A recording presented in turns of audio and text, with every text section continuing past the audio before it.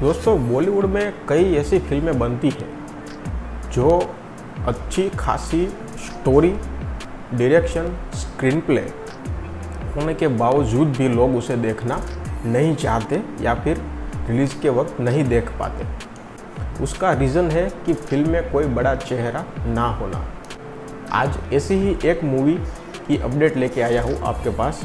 उसका नाम है रामप्रसाद की 13वीं, जो ऑलरेडी थिएटर में रिलीज़ हो चुकी है। ये फिल्म दोस्तों जब थिएटर में रिलीज़ हुई तो लगभग इसे कोई देखने नहीं गया था।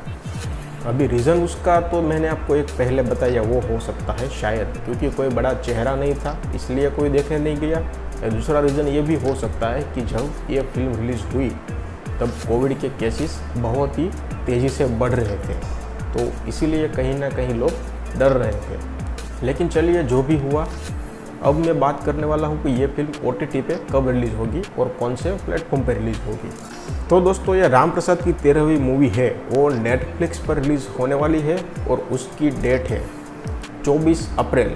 जी हाँ दोस्तों, 24 अप्रैल के दिन ये मूवी नेटफ्लिक्स पर रिलीज़ हो जाएगी। और अगर आपको 23 अप्रैल के दिन ये मूवी देखनी है तो आप स्टार गोल्ड पर ये मूवी देख सकते हैं।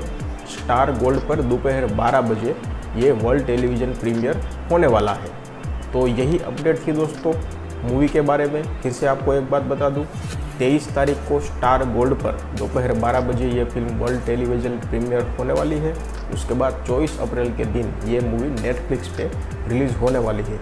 आशा करता हूँ दोस्तों कि आपको ये वीडियो पसंद आई होगी। अगर पसंद आई तो वीडियो को लाइक कीजिए, शेयर कीजिए और चैनल को सब्सक्राइब भी कर दीजिए।